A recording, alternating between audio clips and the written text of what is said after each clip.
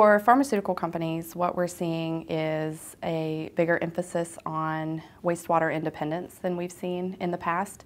Companies don't want to rely on their wastewater as a potential to limit growth or production increases. We're seeing more stringent regulations imposed on industrial users, and those can be in the form of additional scrutiny from regulators or the public, and additional regulations imposed on municipalities are then passed down to their industrial user. What we're seeing is pharmaceutical companies are looking for additional discharge options to provide them maximum flexibility. Our treatability lab is a unique resource that we offer to our clients. We're not aware of any other firm with a treatability lab in North Carolina like ours. We use our treatability lab to perform proof of concept testing for biological and physical chemical treatment techniques to evaluate if a treatment technique is going to be effective for a particular wastewater. We can also perform optimization studies and evaluate the potential for inhibitory compounds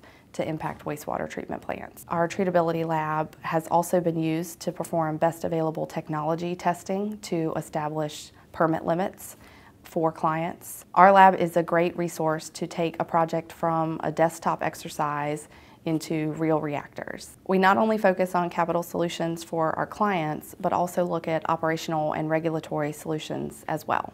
For example, if a client is having trouble meeting their permit limits, we don't only focus on what are capital investments for new treatment infrastructure, but we might go look at the municipality that they discharge to and determine if that facility has capacity to accept additional load from them.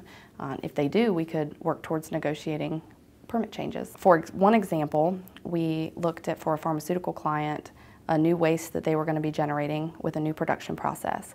And we tested that wastewater and determined that it was safe to discharge it to the local municipality instead of having to haul it off site, and that'll save them approximately $1 million a year moving forward.